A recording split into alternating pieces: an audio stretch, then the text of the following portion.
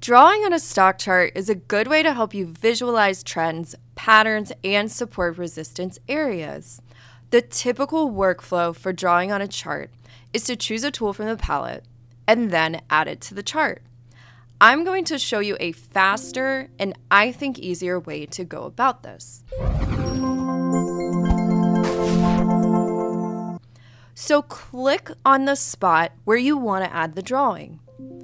While holding down the mouse button, press the spacebar. Select the item that you want to add to that specific spot. If you want to repeat the same drawing again, click on a spot and hit the spacebar twice.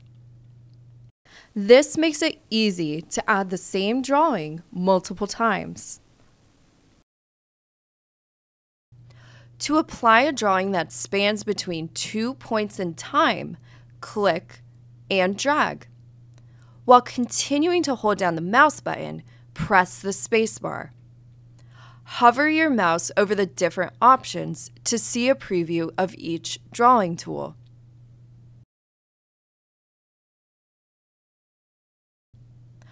Now select the drawing that you would like to apply.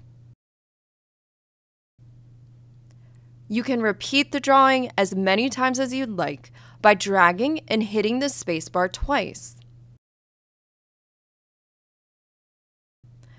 To add a different drawing tool, simply click, drag, spacebar, and select. Here's one last tip. Hold the Ctrl key down while dragging to quickly draw trend lines. I hope that you like these shortcuts and that they save you a lot of time.